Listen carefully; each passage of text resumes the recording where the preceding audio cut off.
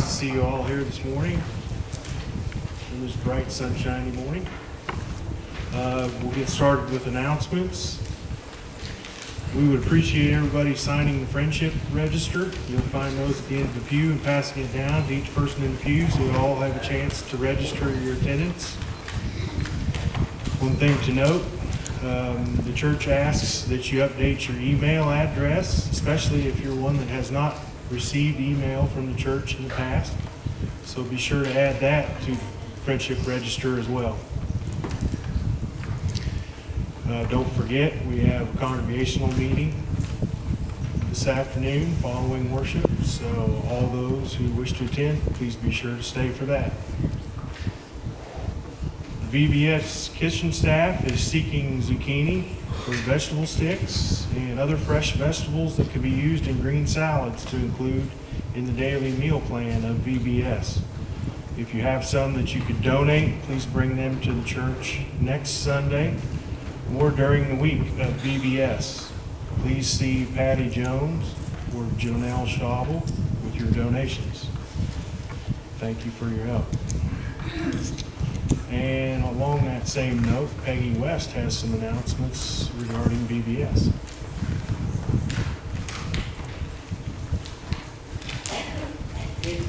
Y'all thought since Jack wasn't here, you wouldn't have to hear all this stuff today, right? Jack asked me to make a few announcements about Vacation Bible School, which is just a little bit over a week away, starting on July 28th. We are still in need of 2 or 3 shepherds. The shepherd role in Vacation Bible School is to help us maintain controlled chaos. You help basically shepherd the kids from station to station. So there's no planning involved, just someone who is available to be here each of those evenings to help us with the kids. It's a lot of fun. Registration forms, if you've noticed, are in the parlor. We have been collecting registration forms for the children in VBS, but I wanted to make sure you knew there is an adult study as well in VBS, and so we are asking that if you are interested in participating in that with First Presbyterian Church's interim pastor, Mark Merrill, that you fill out a registration form and get that to either me, Janelle, or Jack. Thank you, everybody, for all of the shoe boxes and the maps and the Christmas wrapping paper. We do have all the shoe boxes and the maps that we need right now. Thank you very much. We are still collecting for Operation Christmas Child, the items that go in the shoe boxes. It's part of the mission project for VBS.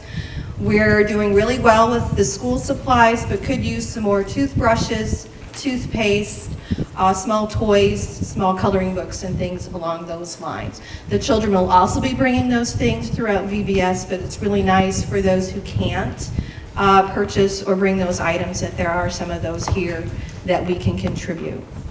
And finally, we are asking for anyone who might be interested in baking some cookies for VBS. This is kind of a tradition. If you would like to do 2 to 3 dozen cookies to contribute, please let Patty Jones know, and we'd be very grateful for those. Thank you.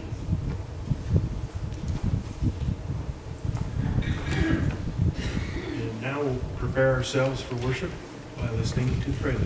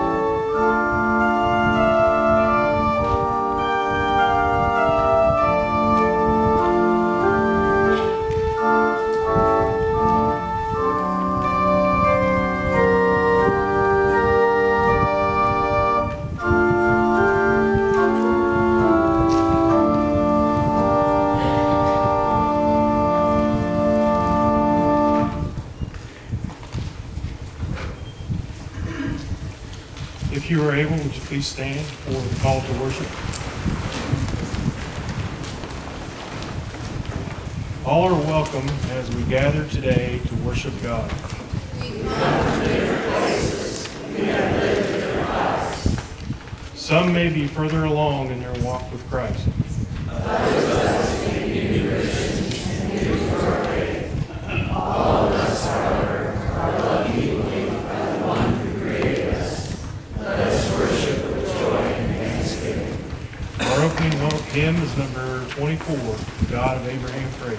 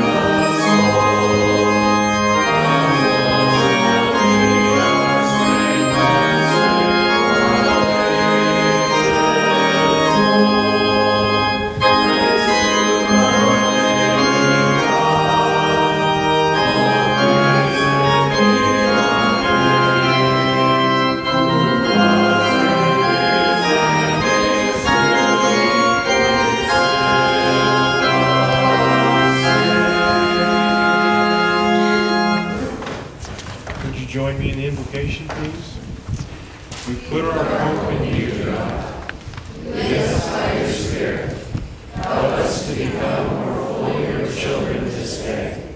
It is good, loving, almighty God, to gather as your beloved children. Strengthen us and draw us close to you during this time. Amen.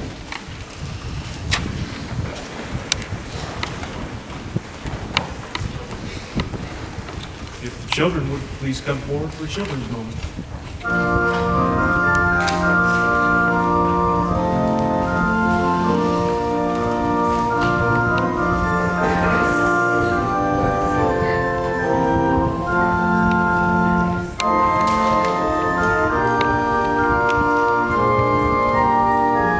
I think it's just the two of you guys.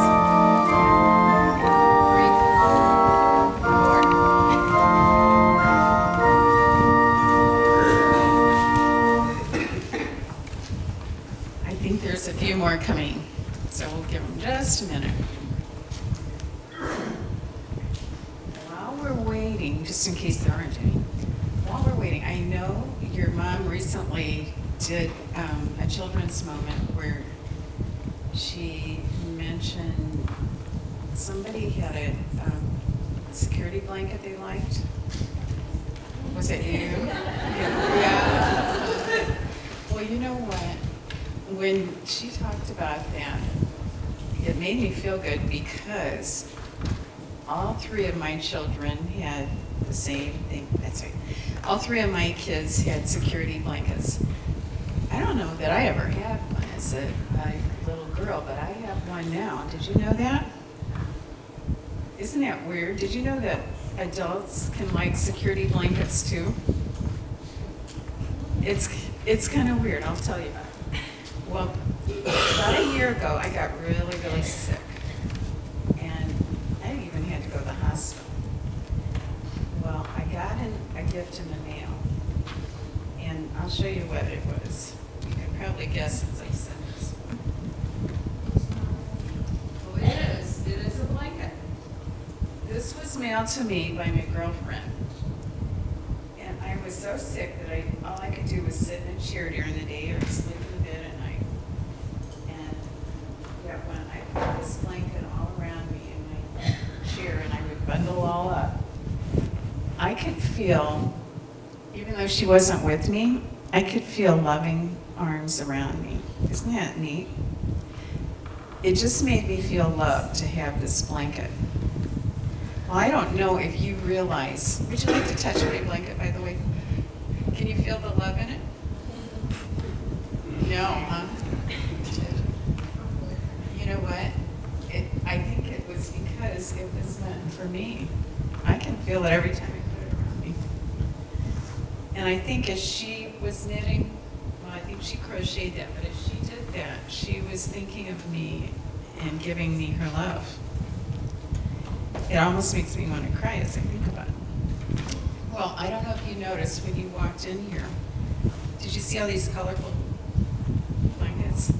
Well, there's several people in our church who've decided that they want to do this for other people. They want to make a prayer shawl, they're calling them, to give to somebody who's not well, or somebody who's having a really, really hard time in life, or maybe somebody who's this close to dying, just for them to know that they are loved. And so today you're going to hear a little bit more about that, or at least your folks will if they're here. You'll hear a little bit more about, we're calling it a prayer shawl ministry. And I started doing that too because I know what it feels like to get one of these. So even though you guys are probably not knitters, you probably haven't crocheted, you might someday want to learn how. But even still, you'll know what these people are doing that are making these and how they're giving God's love to other people through their prayer shawls. Okay? Can you bow your head? Dear Lord, thank you so much for these 4 young men, for the future that they have ahead of them, and for all the ways that they will be able to show your love to people around them too. In Jesus' name, amen.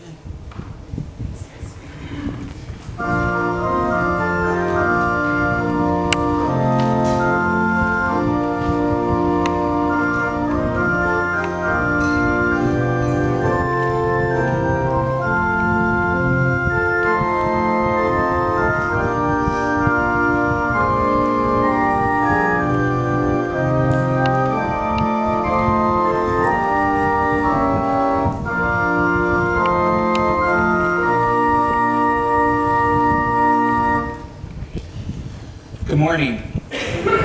At this time, I would like to call Ellen Tingley to come up to the chancel. Ellen is a fairly new member of our church, and she moved here from the state of Tennessee, not to be confused with the town of Tennessee on the other side of Colchester, which I have done. But she has moved here, and she has brought the prayer shawl ministry to our congregation, and I would like for her to give you some information about that and to maybe let us know who has gotten involved with this ministry. So, Ellen, thank you. Thanks.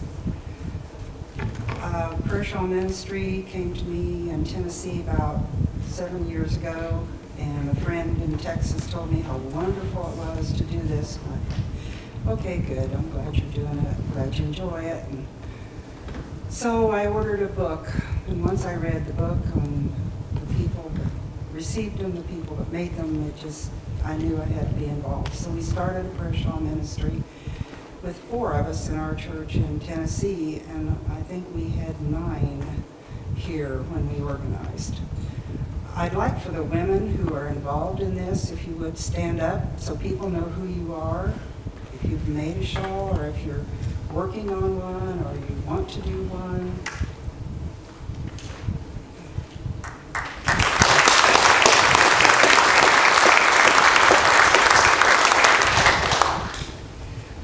think they're pretty talented from the looks of what they've done in a month. I was shocked. Anyway, when you give someone a prayer shawl, you're letting them know that you do love them and they are being prayed for. And once in a while, we give one to someone for a happy occasion. I have one up here I've made for a baby to be born, and one for a friend who's going to be 90 years old in Peoria. I'll give it to her. But we just want them to know that we are thinking of them and hope that they will feel the comfort like Jan talked about when they use it.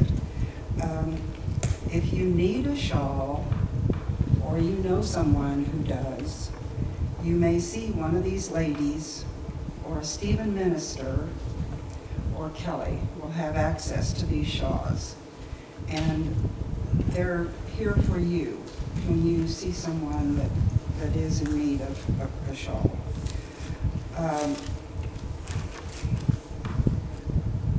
At our meetings, we meet about once a month, and we work on shawls, and we talk about who will get them, and just kind of get together and decide what we want to do.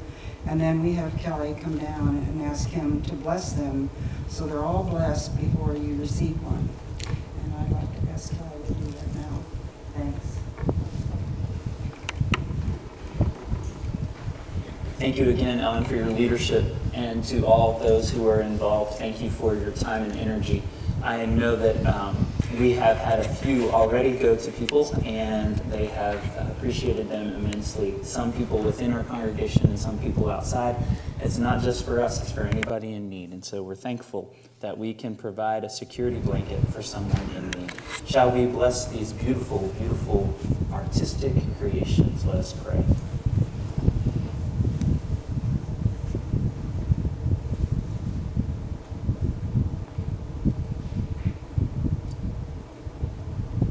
For the work of our hands, God, we give thanks, especially for those whose hands have created these beautiful shawls. It is our prayer this day that these shawls can be used as they are intended, to bring your peace, your comfort, your hope, your health, your friendship to those in need. May these representations of our faith help others to come to know of your love and grace. May these shawls bring the peace that is necessary for one to get back to healthy living. We know that in our most difficult moments, that you wrap your loving arms around us. For those who receive these shawls, may they feel your loving arms. May they know your peace, and may your grace be extended to all involved. We give thanks for the opportunity to know these great gifts of faith and to share them with those who need you most. So we offer these shawls to you to bless and to pour your love in so that others can come to know you. All this we pray in the name of the Christ. And the people said, Amen. Thank you again to everyone involved. I would share with you our congregational concerns as we know them at this time. We will start with the Joy. Mary Stepanovich met with her doctor in Chicago on Thursday, and she can eat anything she wants now. So that was the last thing.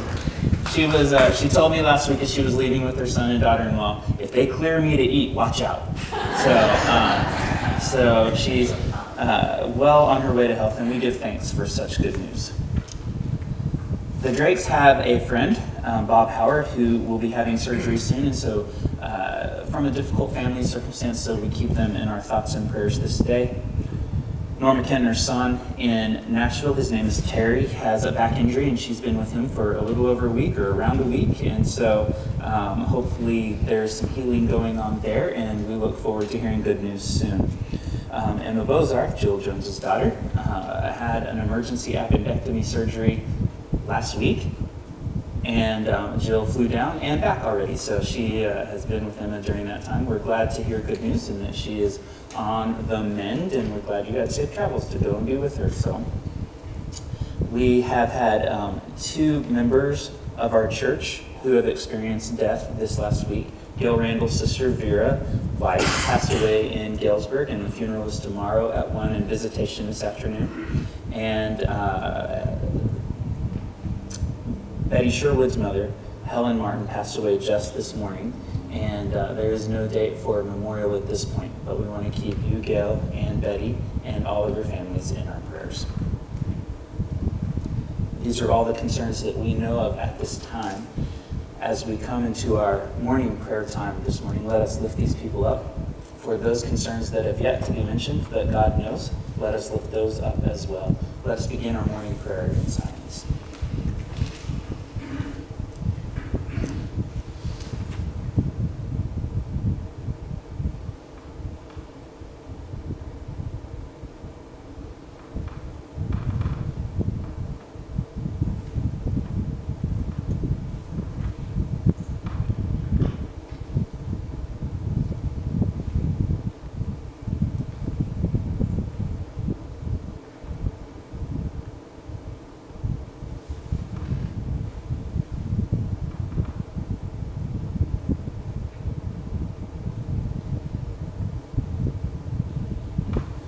We come into your presence again this morning, good and gracious God, and we ask once again for your help. Your help for those who are struggling, going through difficult times, needing to know those great gifts of faith, peace, love, hope, health, comfort, security.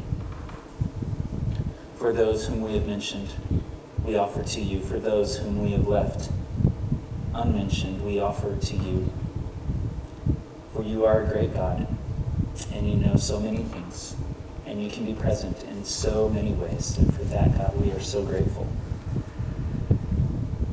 Yes, we come asking for help again, because we need you so badly.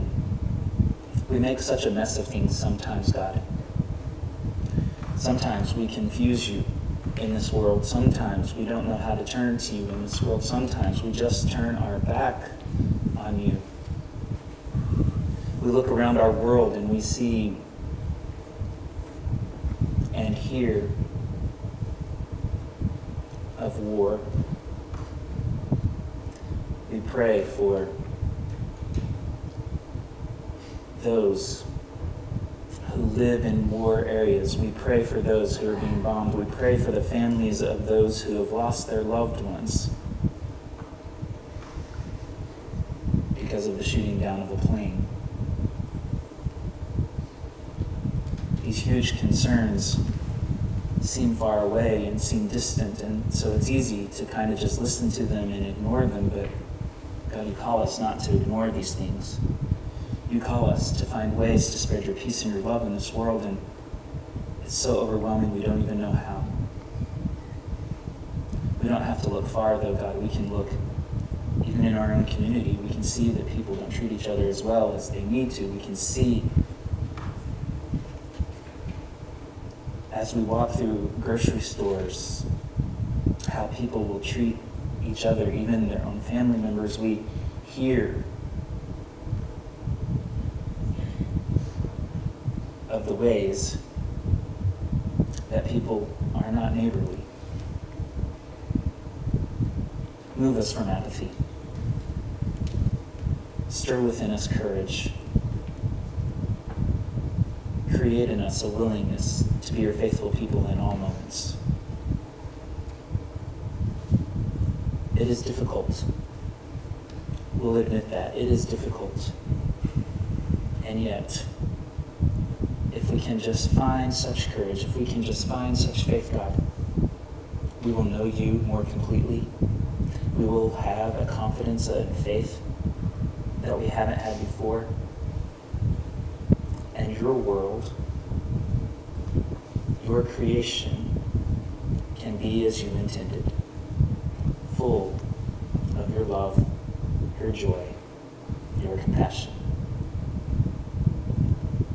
So on this day, when the news seems so overwhelming, and our mistakes seem to pile upon each other, provide for us your grace, your forgiveness, and your love. We pray all of these things in the name of your Son, the one we Christians call Christ and Messiah. We pray words that he has taught us. Our Father, who art in heaven, hallowed be thy name. Thy kingdom come, thy will be done, on earth as it is in heaven. Give us this day our daily bread, and forgive us our debts, as we forgive our debtors. And lead us not into temptation, but deliver us from evil. For thine is the kingdom, and the power, and the glory forever. Amen.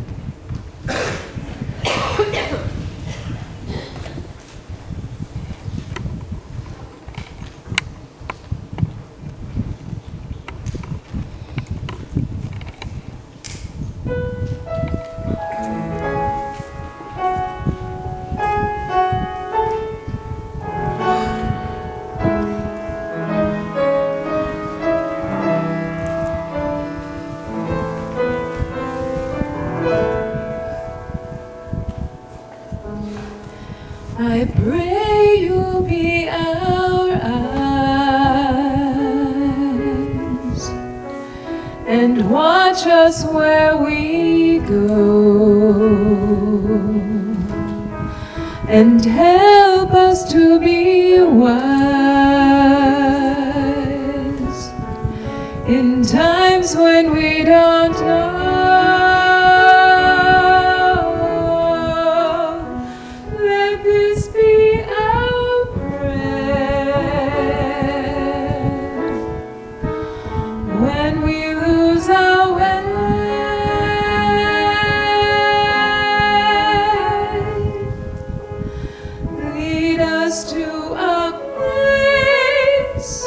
Guide us with your grace to a place where we'll be safe.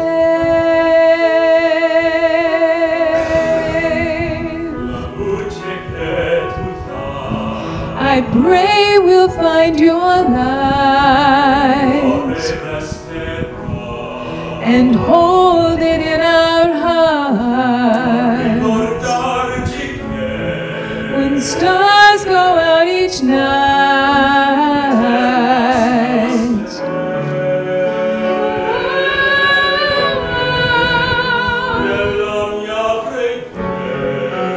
let this be our prayer. When shadows fill our day,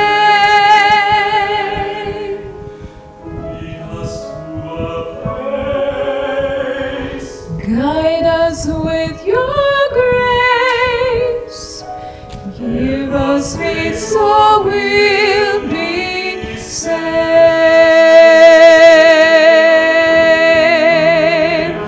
Solo mondo senza più violenza, un mondo di giustizia, di speranza.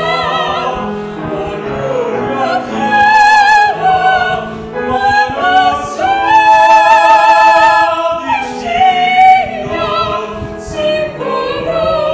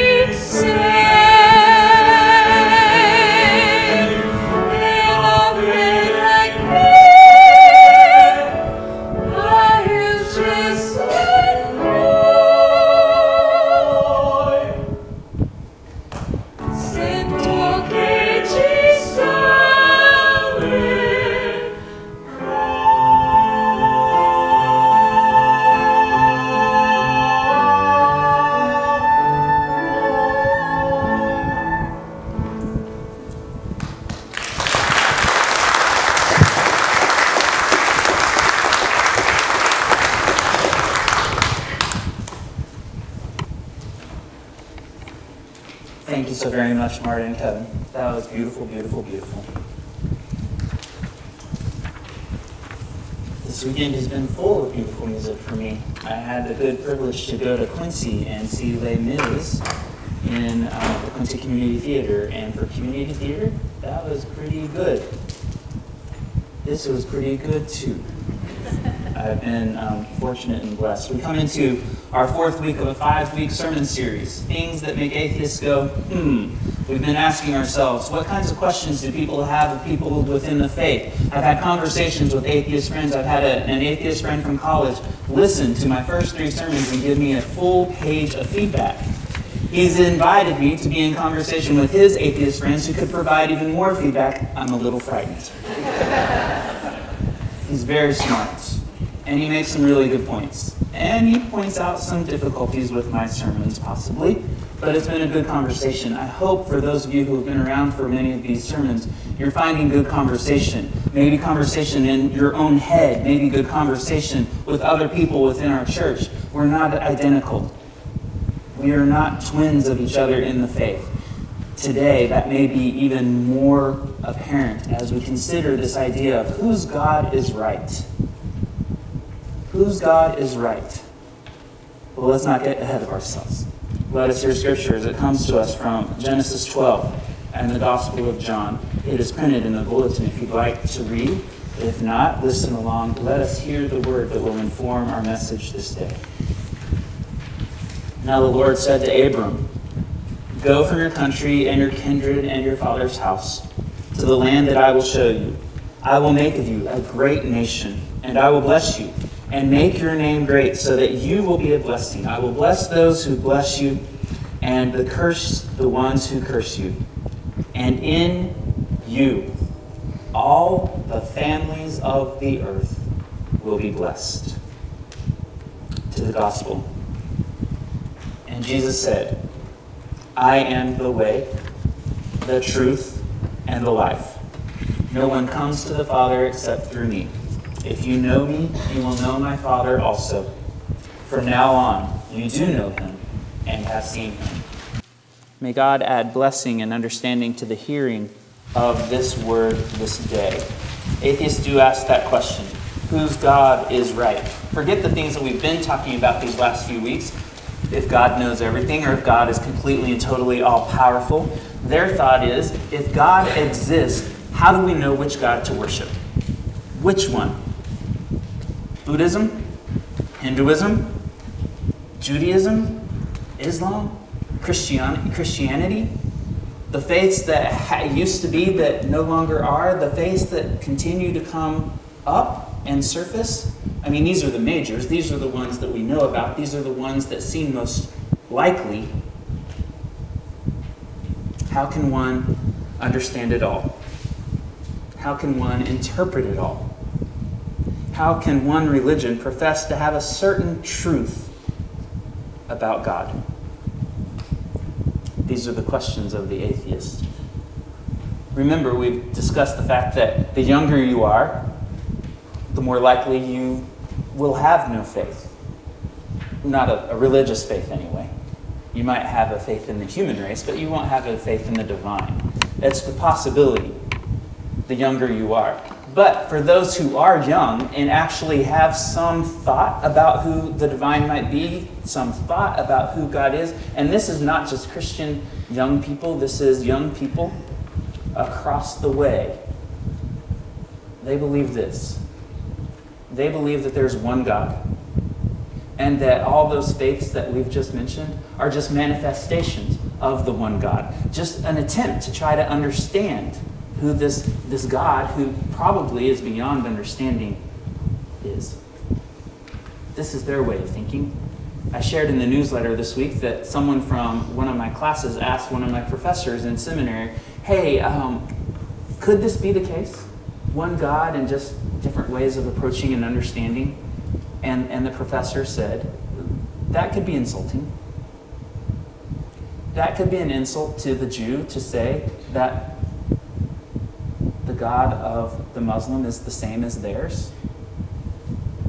Could it not also be insulting of other faiths to lump us all into one category?" But part of the question about whose God is right is based on the fact that atheists look at the world and they see that certain parts of the world are certain faiths. And they just say, by the luck of the draw, where you're born is the faith you have. So how can it be? How do we approach this God? How do we get there? And we're looking at the major faiths. Let's just look at our own, Christianity. We have two major parts of Christianity. We have Catholicism, which at one time was the only church, until the 1600s when Protestantism became a part of the Christian faith. We're Protestants because we're not Catholics. So we have Catholics and everybody else who are non-Catholic, Protestants. And just within the Protestants, how many churches are meeting this morning in Macomb with a different name? Presbyterian, Methodist, Baptist, Church of God. And we can go on and on and on. Let's just look in our own denomination. We're part of a movement known as the Restoration Movement, the Campbell Stone Movement. Those are our forefathers. And they began a church based on unity. Becoming one. Maybe not agreeing, but coming to the table. But within the life of our short history, we've had two major splits. A church based on unity that's had two major splits. In the 1920s and 30s, the Church of Christ split from us. You know, they've had a split on their own. Instrumental and non-instrumental. In the 60s, we split from the independent Christian church and created two denominations again, the Christian Church Disciples of Christ and the Independent Christian Church. A denomination based on unity, a movement based on unity, and yet we've split. How difficult would it be for someone who hasn't been raised in the church to try to figure all this out? I mean, it's difficult enough for us, and we're on the inside. So it's no wonder to me that people ask, which one? Whose God is right?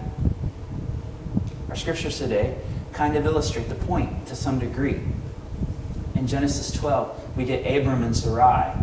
We know them better as Abraham and Sarah. This is before their name change in chapter 17 in the book of Genesis. But in Genesis 12, God says, I have this idea, and I have this way of wanting to work through you. I want you to move away from your family. I want you to go to a hill eventually, and I want you to see this land that I'm going to give you. Your generations, your descendants are going to be as numerous as the stars. And I will do this great thing in you. And I will create this strong nation through you. And I will bless you.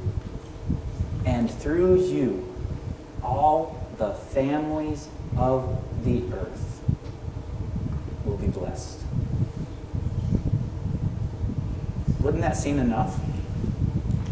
If God makes this promise and says that everyone can be blessed through this one family, Abram and Sarai, Abraham and Sarah, that, some people might look at that scripture and say, wouldn't that just be enough?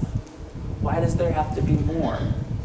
And yet we get to the Gospel of John, and we get those words, I am the way, the truth, and the life.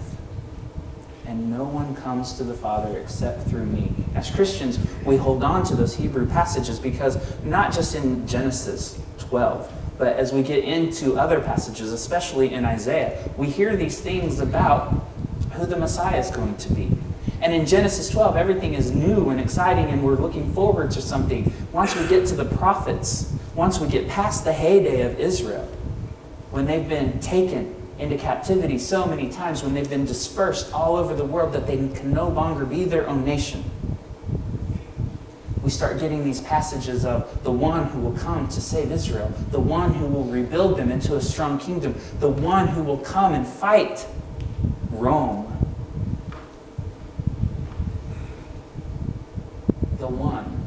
The one we Christians say is Jesus of Nazareth, the one who came to say there are ways to come to know God. There are ways to live in this world. And in the Gospel of John, we get that beautiful language. I am the way, the truth, and the life. And no one comes to the Father except through me. A lot of people hang their hat on that one scripture. A lot of people say this is the reason that I believe. This is the reason that I think my religion is more correct.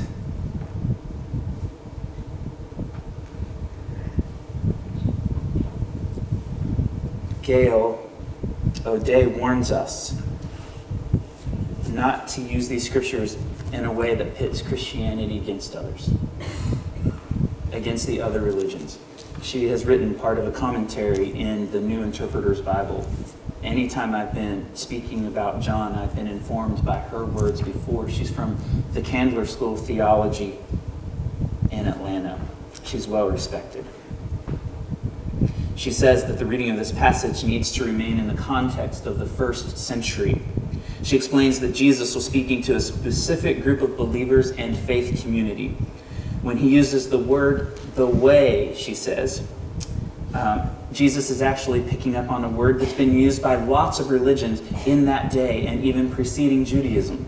And in Judaism specifically, when they use the word the way, they're talking about a specific opportunity, a direction, a path to come to know God and to live in this world in right ways, the way.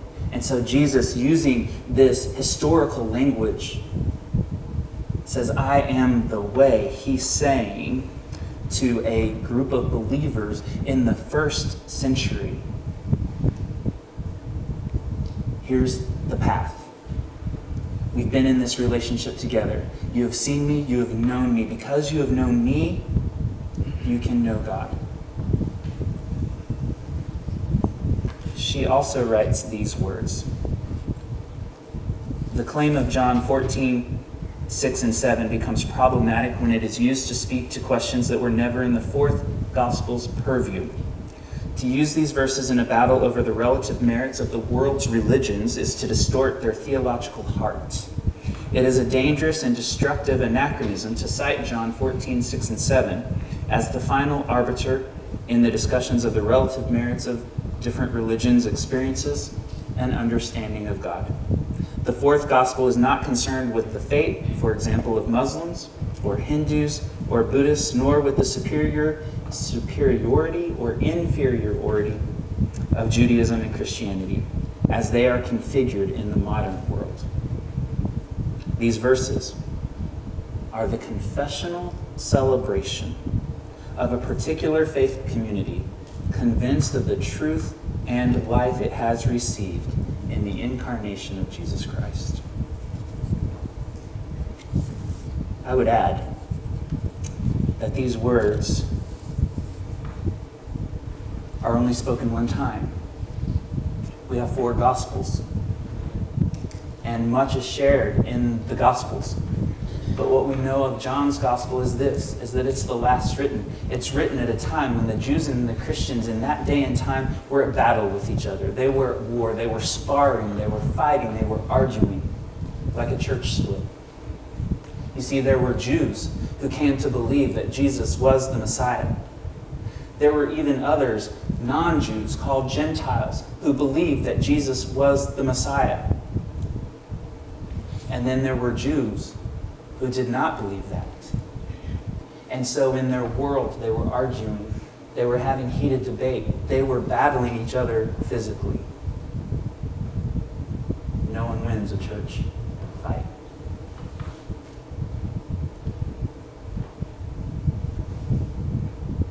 There are people in the world who would want to say that because of this one scripture, that we as Christianity, we as Christians, have the right to say we've got it all right, and that people should believe like us. How do you feel about that? I wonder. It's a hard passage. It's a hard piece of Scripture to live out in the 21st century. Brian McLaren has a book. It's entitled, Why Did Jesus, Moses, the Buddha, and Muhammad Cross the Road? Christian Identity in a Multi-Faith World. You might find that peculiar, that title. You might think it too whimsical for such a serious topic. But in his intro, McLaren asks, if these religious figures were standing at a crosswalk, waiting to go across, would they be vying and battling to see who was right, to see who was more closely connected with God? Would our Jesus, those of us of the Christian faith, would our Jesus be battling it out, saying, I've got it all right, so you need to get behind me and not beside me? He says that he wonders if Jesus would do something different than live out our fears and our worries and our ways of living. And if Jesus would be more like the Jesus who bent down and washed the feet of the disciples, if Jesus would be in conversation with those who might be the least of these, that he would be in conversation with even these religious figures to say, how is it that we might work together? It's kind of the premise of his book. He talks about in the 3rd chapter where he has just gotten married. He and his wife sign a lease on an apartment, get married, and go on their honeymoon. So they're getting ready to come back to this apartment. They're going to get off the plane and go straight to this apartment that they've never lived in, that they've never been in together. His brother decides that he will help move all the stuff in. So he moves all the stuff in. They have, ragtag furniture from all their family members. And so they're excited as they're coming home from their honeymoon to spend their first night together in their new home. Well, in preparing the apartment for Brian and his wife, the brother decides to play a practical joke. He decides to blow up balloons and put them in the bathroom. And he just put balloon after balloon after balloon after balloon. McLaren doesn't even know how he got the last dozen or so in because it was so tight that they couldn't even open the door. They get home to their new home from their honeymoon around midnight. They've driven from the airport to their apartment, and they're kind of in need of the bathroom that they can't open the door to. And they don't want to be those bad neighbors who have just moved in, who sound like they're having a party on their first night in their new apartment. They don't want people to think that their marriage isn't off to a very good start and that they're fighting and arguing and shooting at each other as they're trying to pop these balloons at midnight. So they reach in gently and start to pull the balloons out, one by one, until they can open the door finally. They're exhausted after a long day of traveling, and Brian just says, you know what, I'll take care of this tomorrow. Let's go to bed. He wakes up early the next morning, letting his wife sleep in, and he's looking at his apartment, which is full of balloons. He said there must have been 1 million of them. And he goes out and sits on the stoop of his brand new apartment. When a few seconds later, a little 8-year-old boy comes whizzing by and says, oh, you're the new guy, and off he goes. McLaren is still there, and a few minutes later, the boy comes back, and he sits down right along the side, and he says, hello, my name is Atif, and I'm 8 years old, and I came to this country from Iran, which means he's Muslim. It's the first time McLaren has ever met someone who's Muslim. They begin having their conversation, and about 1 minute into it, a light goes on above his head. He said if it was a cartoon, you would have just seen a light go on. He said, Atif, do you like balloons? And Atif is like, well, yes, I do. And he opens the door and he shows, and there are balloons just floating all over the floor, covering every inch of carpet in the apartment. And Atif looks at him and he says, Brian, I can help you with this. I can help you. He runs off. Turns out that when he returned, he just ran right in. Door was shut. He didn't knock or anything. He just came right in. Brian says that that would be the case with Atif. Never found a door he needed to knock on. Behind him were all the kids from the apartment complex. Some this size, some this size. And they all just started grabbing as many balloons as they could. And they took them to their homes. And then they came back for a second round of balloon taking. And at that moment, he and his wife were loved by all the kids and despised by all the parents. They were the cool balloon folks. Atif became a regular, just coming through the door. Turns out that he and his mom, Liza, had come to the United States from Iran to be with their dad, who had decided that once they arrived, he did not want to be with them, and so they were left alone. Liza spoke very little English. Atif, being a young child, learned English as only a young child can learn English, and was doing very well in school. His mom struggled with her language, but did find a job at McDonald's. They became friends. They became friends. And Liza would say thank you for the friendship by bringing food, leaving it at their doorstep. Native dishes to Iran. Brian says he began to like the food. But more importantly, he came to like the people. And that from that point on, he saw them not as someone who was dangerous, not someone who was foreign, someone who was an enemy, but someone who dealt with the same daily struggles that he was dealing with as he was going through and getting his doctorate in school. They were dealing with life pressures in the same way that he was dealing with life pressures. They were dealing with the same rodents and cockroaches that he was dealing with in his apartment, he says. He writes these words. The standard approach to Muslims from my conservative evangelical upbringing was clear. Be nice to them when necessary in order to convert them to Christianity. Otherwise, see them as a spiritual competitor and potential enemy. In effect, this approach tended to dehumanize the other, turning others into evangelistic targets, an ugly phrase if ever there was one, rivals and threats. Atif had no interest in being converted, and as a child, he was neither rival nor threat.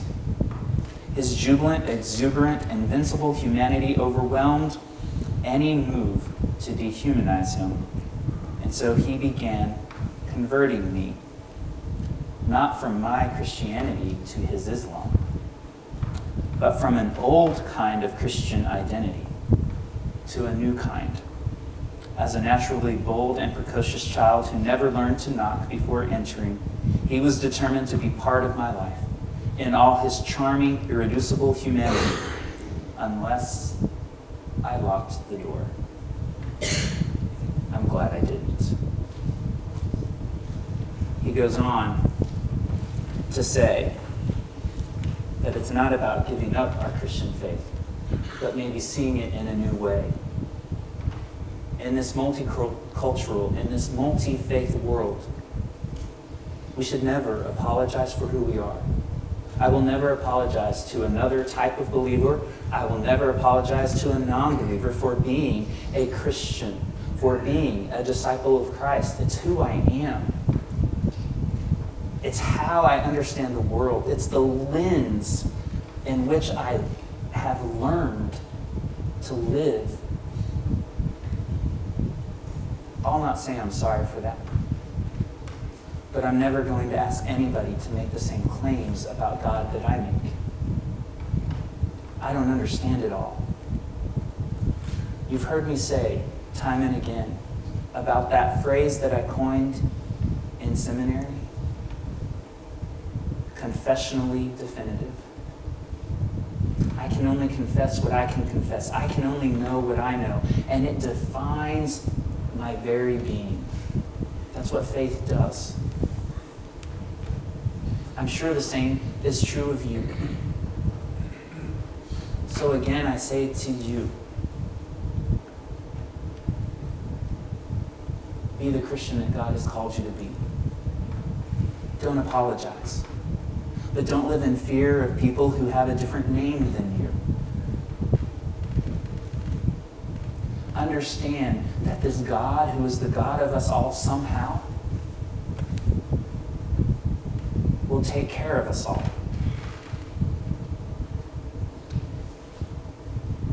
There's so much going on in our world right now. Wars in Northern Europe, wars in the Middle East. It's so hard to think that it's just all politics. That's part of the atheist thought, is that through history there's been so much bad that has been wrought by faith. People with faith. How can it be? My friends, let our faith be real and courageous. And let us overcome any bad history that we have by right living today and tomorrow and from on. Let us be the people who bring in the kingdom. Let us be the people who bring in God's love, God's peace, and God's grace. Let us bring the best to the world.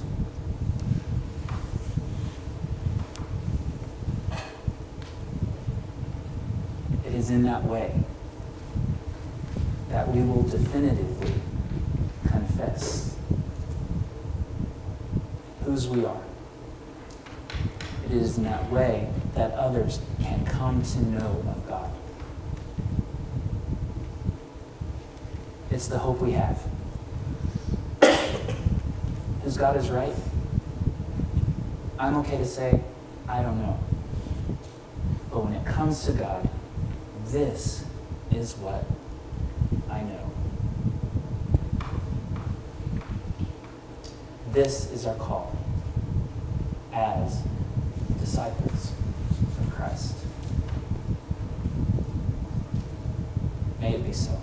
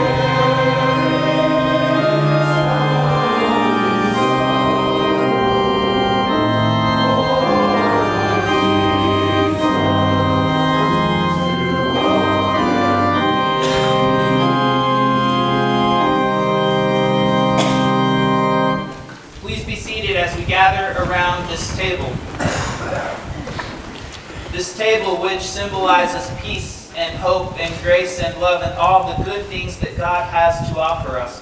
This table, which is where Jesus sat at with his disciples on his last night. This table, which can bring unity to those who may call themselves by different names. This table, this communion, which almost every Christian shares at one time or another. We gather here this day as the people who call ourselves Christian, followers of the Christ. Let us find what those original hearers of Jesus' words might have found when they sat at table with him. Let us pray.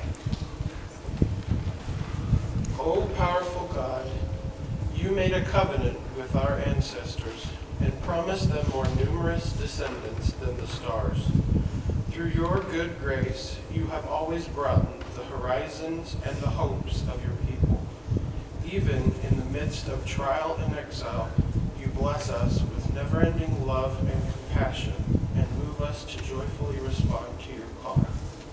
This table and this bread bring us to you through your Holy Son. Through this table, you have opened the hidden ways of your love for us. Lift our broken spirits and make us whole once more, and may this bread bring comfort to those seeking it most today. Amen. Heavenly Father, we come to your table this morning with thankful hearts. We thank you for all the blessings you've given us, and we're especially thankful for the promise made through your Son, Jesus Christ, that we might know of your salvation. As we take the cup, may it be a reminder of the blood that was spilled for our sins, and may we remember the promise made in the upper room so many years ago. Help us, Father, to live in love, and may your Spirit guide us as we live in peace. Amen. When Jesus sat at table with his disciples, he took bread and he blessed it, and he broke it, and he gave it to them, saying, "This is my body given for you." And after the meal, he took wine, and he blessed it, and he poured it.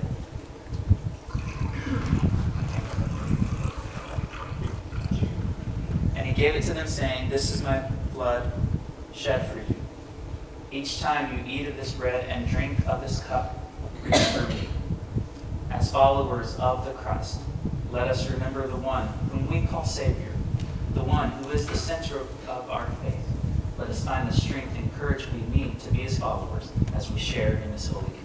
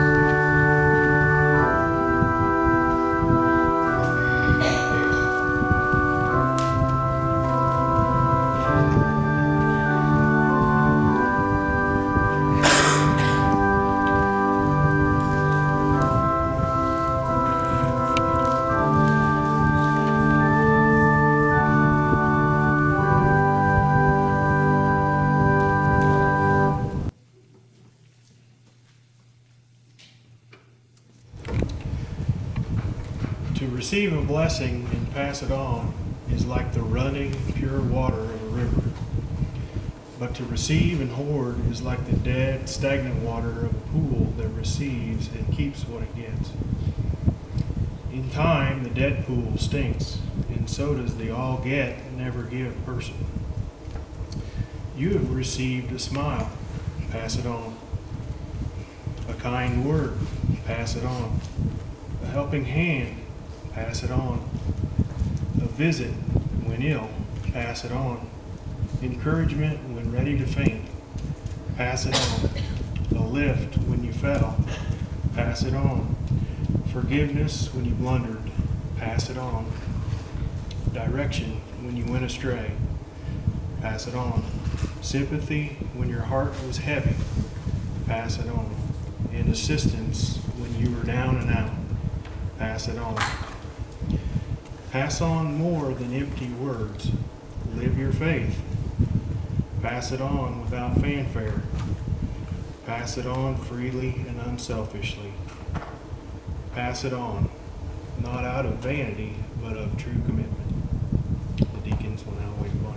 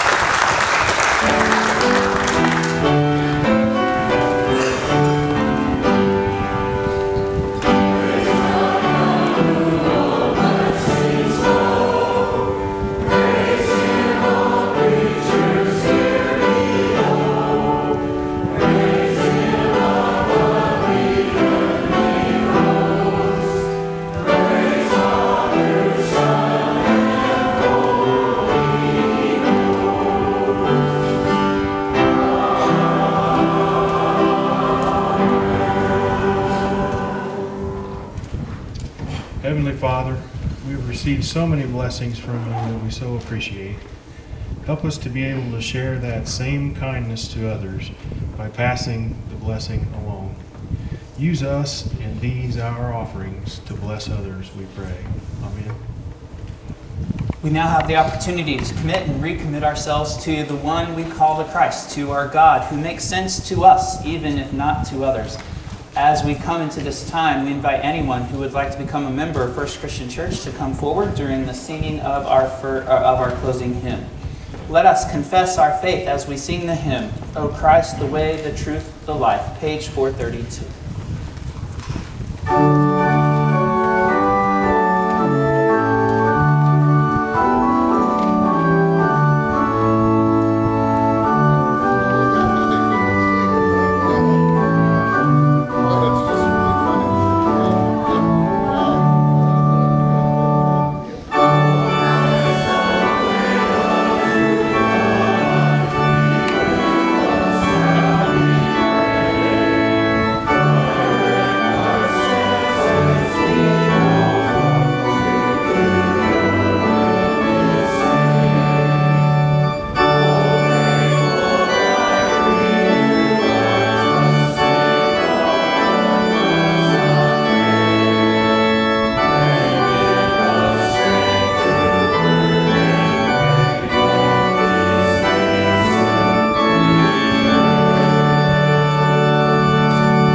Just a reminder that we do have a congregational meeting directly after the service. We will have that meeting in this room. So for those of you who plan to stay and hear the ideas for renovations and the ideas for financing and paying for our renovation projects, please remain in the room. For those who may be going away, don't feel like you have to. We're more than welcome to have you join us and hear our plans as we are moving forward with something we've been working on for some time. We're excited about those, and we have some good conversations to have. Do you remember that old marketing, no fear? Do you remember those commercials from like the 80s and the 90s and maybe even into the 2000s? No fear. Go forth. Be fearless. Be the person that God has called you to be, centering your life on the one we call the Christ. No apologies.